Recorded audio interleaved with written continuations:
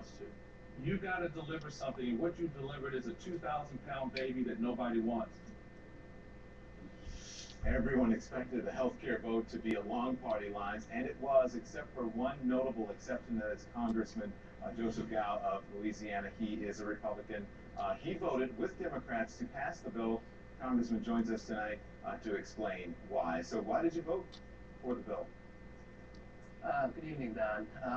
Well, the main reason is I believe that it was the right decision for my constituents down in the 2nd District.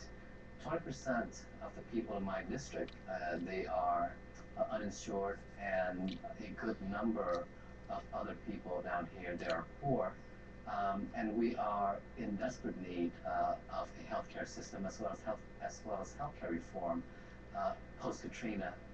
So I believe that even though it was an extremely difficult vote for me, it was the right vote for the people of my district. And your fellow Republicans are saying a vote for this healthcare bill is a vote not to be reelected.